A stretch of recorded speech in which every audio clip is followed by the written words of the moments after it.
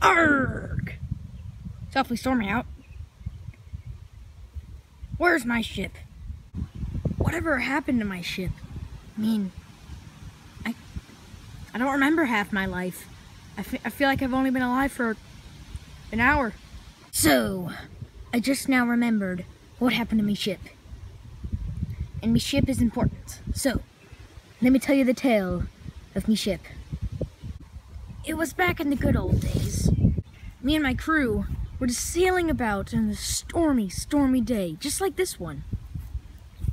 Whenever something bad happened. Arrgh! It was the hands. Me and my crew ran all over the place, trying to avoid the hands. It grabbed my best friend Bob by the foot. Bob! No! I screamed. I ran after him, but it was too late. I cried and cried until you all realized that I just made this whole story up. Ha! I got you peeps good. Arrgh. Ah. I really wish I had a ship though, because I don't, and I have to walk, and I'm not like a normal pirate now, so yeah. Arrgh.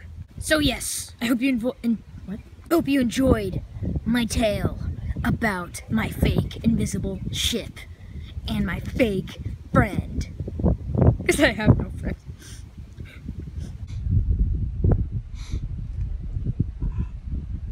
Well, I guess I'll see you land lovers later. Actually, since I don't have a ship, I guess I'm a landlubber too. Dang it. Ugh. Well, I'll be back. Oh, and look for that special coming out in a week and a half.